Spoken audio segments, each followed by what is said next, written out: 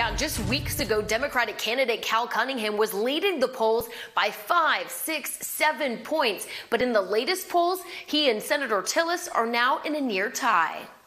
Here to vote? Come on in.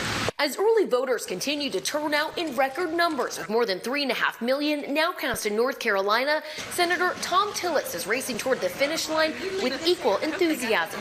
This week, the senator announced he was embarking on a 7-day blitz across the state. We've got a historic turnout for early voting. I think we're going to have a historic turnout election. In his latest stop, today he and his family met with voters outside Town Hall in Cornelius before getting in line to vote. Meanwhile, Democratic candidate Cal Cunningham finishing the race without news cameras. Pictures on social media show he's made visits to several counties this week, but his campaign ignoring or denying requests from media. A possible campaign strategy since allegations of an affair broke earlier this month. It's something Senator Tillis took a jab at. Our candidate who's run on a foundation of trust and honor, and he's been untruthful and dishonorable. Cunningham posting